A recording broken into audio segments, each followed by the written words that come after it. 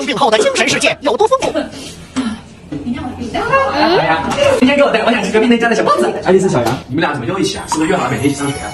哪有？我在楼下碰到的。果然，3个人友情太拥挤，是我不配。丁丁，去买早餐吧。哼。算了，丁丁估计睡着了。小杨，我们去吧。到底是我期望太高，感情不过如此。如果上车哥，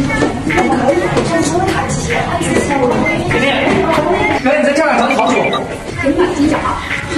不好意思，不舒服，吃点油腻的。啊，真的不舒服啊？我们一来就看你在睡，还以为你午觉呢，特地给你带了点吃的。啊，特意给我带的，这个要排很久吧？那谢谢你们了。是我们都是朋友。就是咱把这里关成冷粉。你们说我是不是感冒了？而且我一早上脑子都昏昏的。肯定是啊，都打这么多喷嚏了。我赶紧给你冲包999感冒莲，再点热水暖暖。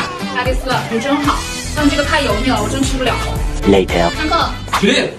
老师好。咦，你怎么不站呢？老师，丁丁生病了，没力气。好，坐下。丁丁，你不舒服，要不给你家长打个电话，把你先接回去。老师，不用，我能坚持。很不错啊，丁丁带病坚持的精神很值得大家学习。那你爬着听吧。丁丁要好好坚持啊，简直是我女神。今天校园开放日，学校给大家每人发一个鸡腿，给大家加餐了啊。啊，丁丁你的。哎，丁丁不要。丁丁是病了，吃不了油腻的。我吃不了。那这个怎么办啊？啊，给我了，我帮丁丁吃了。哎，还有一个，我自己的。